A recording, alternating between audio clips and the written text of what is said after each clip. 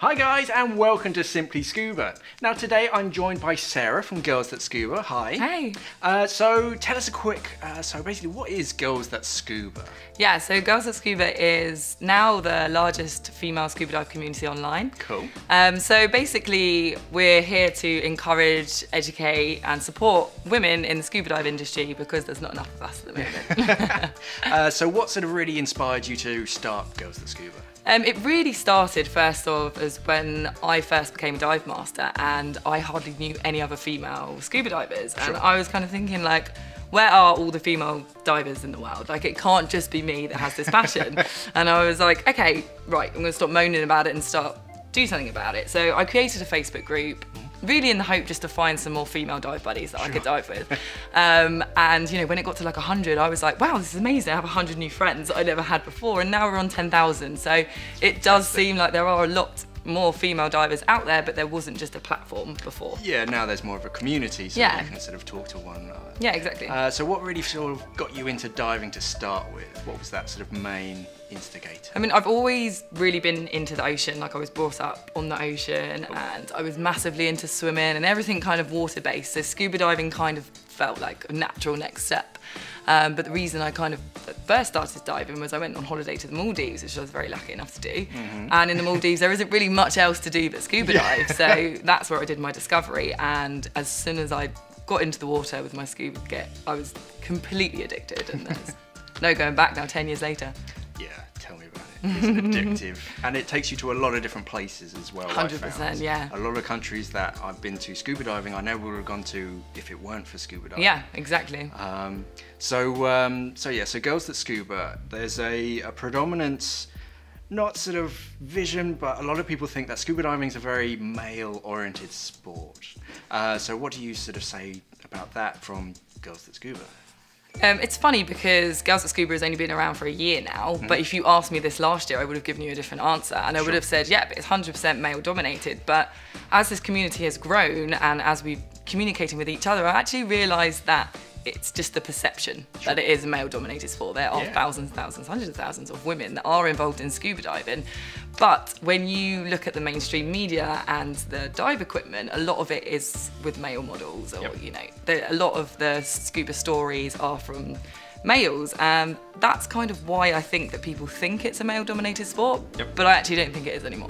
No, the industry is slowly kind of changing. They're understanding there are sort of female, I mean, Paddy has their sort of International Women's Dive Day in sort of June, July sort of time. Exactly. So yeah, there is that sort of change in the industry. They understand that, women dive too. Definitely. Which is great. It's I think it's a very exciting time for the scuba dive industry because it has become more obvious that there are more women involved, so it's not that, you know, people don't see it as just a male sport now. So now it can be male, female and family as well. Yeah, sure. Okay, so where's your favourite place to dive? Where do you like to go sort of scuba diving? What's your favourite place? I do have a favourite place. My favourite place is Egypt. Yep.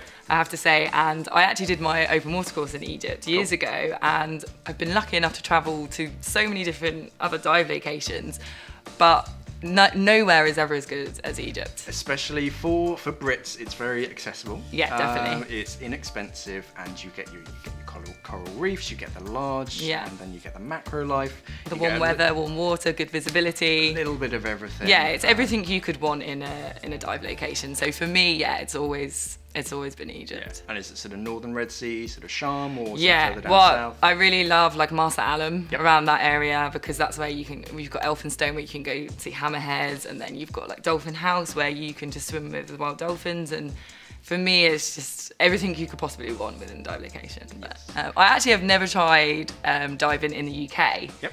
That's where I'm from. So I started in the UK. Yeah. I did my instructor in the UK. I used to teach in the UK. I used to teach abroad as well. But my first and final love has always been diving in the UK.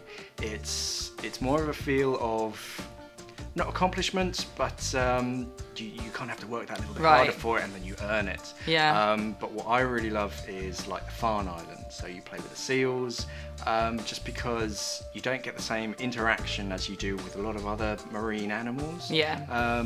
In sort of the Red Sea and sort of other countries, you kind of look at it and you admire it from a distance, whereas these sort of seal pups, they swim up to you and they really want to interact with you. So that's what I really awesome. enjoy. Yeah, I really want to do that. And yeah, just a different sort of community above the water as well. Just because it's not quite the same. You're kind of at home, but you're still on holiday, but you're in the same country, if that makes sense. Yeah, sure. And you've got people that are also in that same sort of mindset. So would you say, like, what do you feel about the kind of ratio between men and women in the UK diving industry? The usual group that I go out with, if there are 20 people on, I'm saying at least sort of 5 are female usually. Okay. It's usually couples that end up coming. And they usually work out as a fantastic sort of buddy pair. Yeah. And yeah, they're just as tough as the guys. Yeah, of course. And that's great to hear, but it's still a little bit too small for my liking. I would love it to be equal, or maybe even more females to males. Yeah, so what would you say would be a great way of sort of getting more girls into the sport?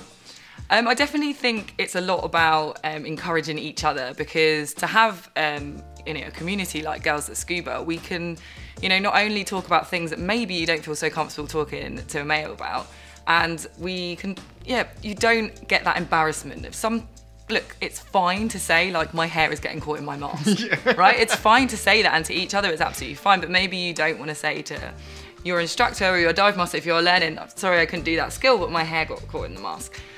So with Girls That Scuba, we can talk about this together, and that's such an important part of the scuba dive industry, is to feel comfortable. Yeah, and as a male instructor, I can honestly say, one, we have the same problems. Not all the same problems, but there shouldn't be that kind of stigma of, oh, I don't want to say something. Yeah, absolutely not. Yeah. Absolutely not. And that's basically what we're about, is just smashing through stereotypes, stigmas, and coming in as Girls That Scuba, like a fresh, new community inside the scuba dive industry, to just improve and make a positive response. It's nothing about sexism. It's nothing about males versus females. No. It's just having a community inside of a community. So what does Girls That Scuba really sort of do? Is this a community? Do you you chat about decent dive sites? Yeah, so we chat about absolutely everything scuba dive related. Definitely along, the dive sites, dive holidays, gear. We talk a lot about gear, because this is also quite a big thing in the industry. Yes, we do have female dive gear, but it's just not to the standard that the male one is. So, we can talk about that and which are favourite ones. And so, we started off with a Facebook group, but we now have the website as well, and obviously all the social medias, and we've started doing meetups all around the world. We've got one in London, and then going over to Bali in a few weeks, and we've got one there. They're already doing them in America.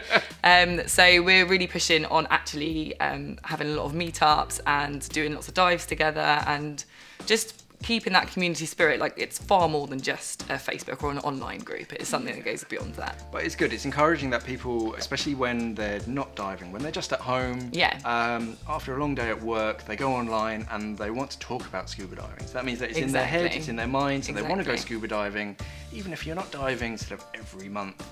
It's good to stay in that something community. To inspire you, and as we've said before, it's scuba divers, you have an instant connection to them because you're interested in the same thing. Exactly. And to be talking about all these things that maybe you can't talk to your colleagues about, or your friends that aren't into it, this is kind of like where we all collaborate in Girls That Scuba, and we can geek out as much as we want.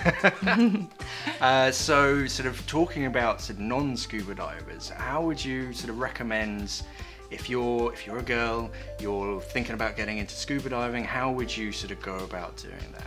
What kind of tips would you give for that lady? Yeah, I would definitely say go with an open mind. Try not to let too many people influence you, because it kind of is a thing within the scuba dive industry that people will just throw scuba jargon at you. Sure. And you're supposed to go, okay, yes. Don't worry about kind of all of this language and all of the gear and everything, because you're just starting off, and my best bit of advice is just enjoy it. Yeah. And just enjoy what you're doing, and if you have a passion for that, then that's when you can kind of go into talking more about the gear, but enjoy the process. Yes. Yeah, the gears, you'll get the gears sort of given to you as a student, and then as you sort of grow, you progress into buying your own equipment, then you can start sort of researching. Yeah, and that's exciting. Buying your own equipment is really, really exciting. Yeah. But so is doing your discovery in an open water course. So don't try and have all your excitement in one go. Once you're addicted to scuba diving, it lasts for the rest of your life. So spread the excitement out. That's it. So what sort of pieces of equipment would you recommend for a girl? If you're just sort of starting out, what would be your sort of first picks? Yeah, I mean, a lot of people ask us that within Girls That Scuba. You know, they've just done that open water, and yeah, it is very tempting to just go out and get all of the gear, but I absolutely recommend not to do that. Yep. You know, there are some pieces of gear which would help you along the way. You don't even have to have any gear, but if you want to and you feel more comfortable, I would definitely say a well-fitted mask. Yep. And you have to go in and try your mask on before you buy it. Do not buy it online. Come fit it and see if it works okay. It fits on your face. Personally, I like having my own wetsuit. Yep. I just think it's nice to have your own wetsuit so you're not using dive centres wetsuits. You know how clean it is. Yeah, exactly. You know, maybe some fins. If you get cramped quite a lot, it would be quite good to have your own fins so you know they fit okay. But really, I wouldn't say anything too more. Nothing major at the beginning, no.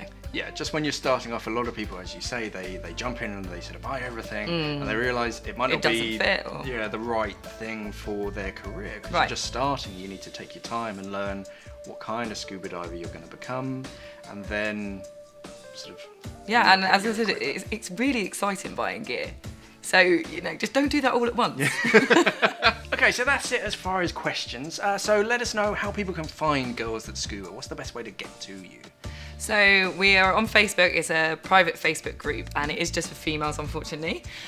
So you can request to join the group. You just type in Girls That Scuba on Facebook. Sure. But we also have the website girlsthatscuba.com, which is obviously open to everybody, and there we cover lots of aspects in the industry. We do gear reviews, we do dive locations, we also do female-specific kind of problems or questions, answers.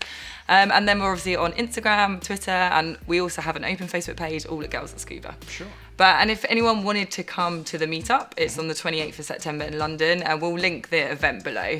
So as many women can come and join and talk about scuba diving, meet more women in the industry, and just have a good time. Cool, fantastic. Well, thank you very much for joining me, and best of luck with Girls That Scuba, because you've just cracked like 10,000. We just got 10,000 yesterday, so sky's the limit. So that's it for today. Thanks for watching, guys, and of course, safe diving. If you enjoyed this video, don't forget to hit that like, share, and subscribe. And if you want to see more like it, hit on that bell icon to become part of the notification squad.